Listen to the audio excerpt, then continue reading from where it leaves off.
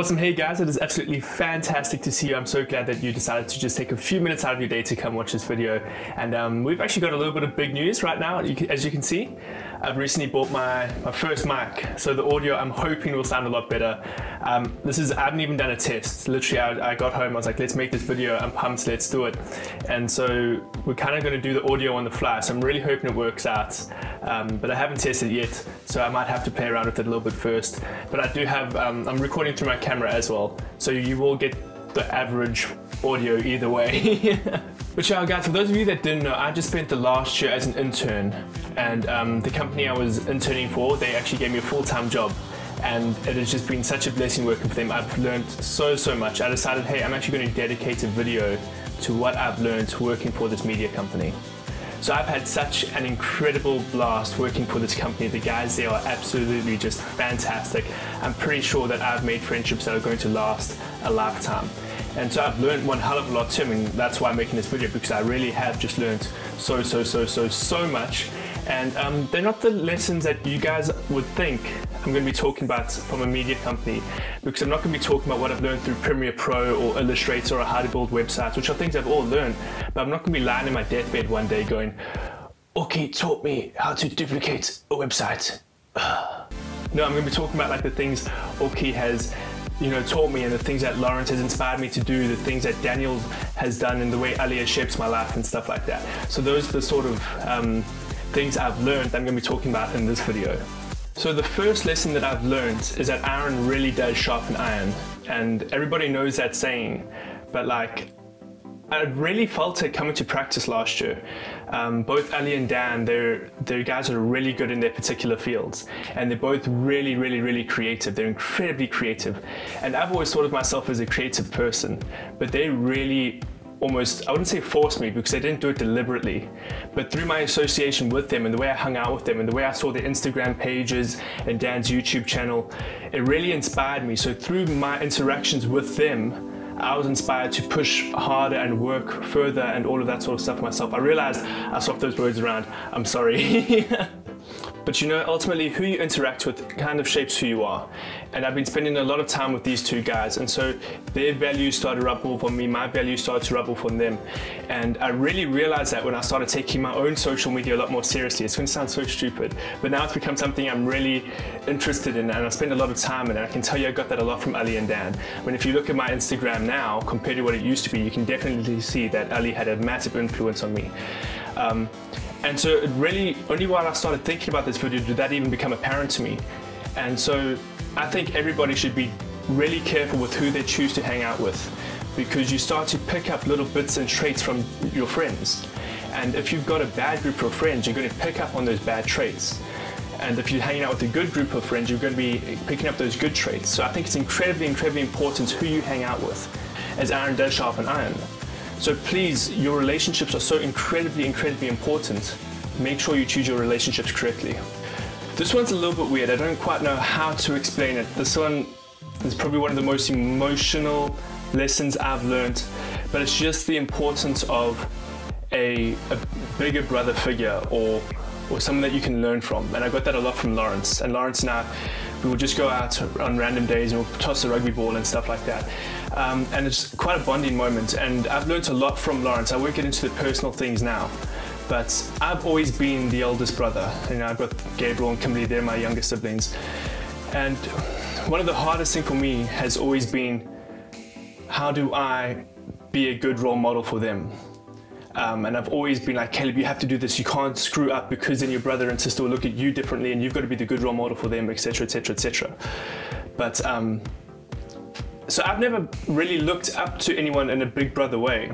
But when it came to Lawrence, I don't know, he's I remember the very first week I was working there, I ended up having to sleep over at a friend's house because we didn't have a car or something like that. I don't remember the exact reason. And Lawrence offered to walk me. And Lawrence had only known me a few days, and he walked with me all the way to my friend's house, which was just so flipping cool. This guy that I don't even know is willing to do this for me, and from there our relationship kind of just grew. And whenever Lawrence offers me constructive criticism or anything like that, I really do take it to heart. So I think it's incredibly important that we all have a role model, not really a role model, but like a bigger brother figure that we can look up to and learn from. and seek advice from in situations that we ourselves might not be necessarily familiar with. I mean, generally these guys, you know, it's your older brother, so he will generally be older.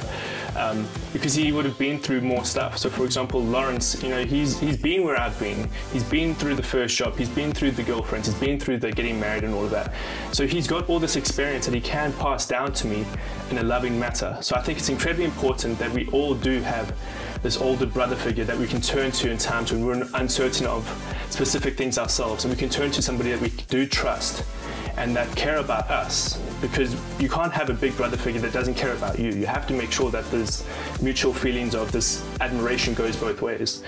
So guys, I would really recommend that you find yourself a bigger brother role model type of figure that cares about you and is willing to invest time into your life, because the sort of stuff you'll be learning from that person is absolutely incredible and invaluable. Another thing I've learned is just how incredibly important it is to just care for people. And that's going to sound really just lame, I know, but it really is important. And I learned this a lot from Kirsty. I remember this Christmas I was going to be alone because my parents were down in Cape Town and Gabriel had his own plans and stuff like that, and I was house sitting. And I was honestly just fine to be by myself and edit YouTube videos and stuff like that, because that's what I wanted to do with my time. But Kirsty's like, Caleb, why don't you come spend your Christmas with us? We've already got people over. And just that feeling that somebody cared was absolutely incredible. Now, Kirsty's always had a heart for people. We often call her the mom of the office because she honestly is just such a caring, loving person. And it takes an incredibly strong person to love and care for everybody. But she is just such a strong, loving individual.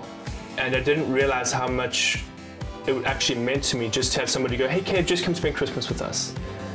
It's such a small act of kindness, but it really does go a long way. So guys, just remember, just love people, give them small acts of kindness, because it really does add up. And it's just a great feeling when you're receiving that small act of kindness. So the final lesson that I learned that I want to talk about is the importance of a mentor role in your life, or having a mentor figure in your life. And I understand how a mentor can sound very similar to a big brother figure, and they do have certain similarities, but they do still fulfill different purposes in your life. And my mentor figure has definitely been Oki. Oki's my boss. And I remember one particular situation where I screwed up so bad. It was honestly terrible. I don't understand how business and all of that worked at the time. I don't understand there was particular contracts in place protects me from something that would happen. But in my mind, I thought I was getting fired. Like, I was 100% sure I was getting fired. So I went up to Oki and I was like, look, Oki, I did this, I made this mistake. I'm not going to get into details, that's not important. And I could see that Oki was, of course, he was annoyed. He tried to come up with a solution to the problem. It didn't work. He eventually found a different solution, but it wasn't the ideal solution or whatever. But we ended up having a one-on-one conversation, and he spoke about how he's been in a similar situation. He also screwed up here, etc., etc., etc. And he said, like, look, Caleb, don't cry. He gave me a big hug. So when he gave me that big hug, like, there was like a serious roller coaster of emotions, because I was like, oh, I'm gonna get fired, oh my word, oh, now he's hugging me, what's happening, oh, I'm freaking out. And so yeah, it was just crazy, because he understood where I'd been, and so he understood how I could learn from it in a much better way that I never thought I would be able to. But like, again, he hasn't just taught me skills, he's taught me how to grow as a man and stuff like that. And again, Lawrence did the same thing, but there's a difference. One's on a mentor scale, one's on a big brother scale. I understand how that can be confusing and how my words can get mixed up, but they are two different relationships. So yeah, guys, that's it. In closing, I'd just like to round it up. Guys, iron sharpens iron. Make sure you find a group of friends that will grow you and not cause you to backslide or do anything stupid. Get a group of friends that really cares about you and wants to see you succeed. That's the first one. The second one is find yourself a really good big brother role model. The third one is remember to do small acts of kindness. And then the last one, make sure you find yourself a good mentor figure that can grow you. But yeah, guys, that was my video. I hope you enjoyed it. Please leave a like if you did, that's incredibly important. If you haven't yet, please also subscribe. We're on a race against Happy Chappy. We have to beat him, we cannot lose to him. We're currently winning, so let's just keep that going. But guys, awesome, thank you so much for taking time out of your day to watch this video. I love you, you're awesome. See you in the next one.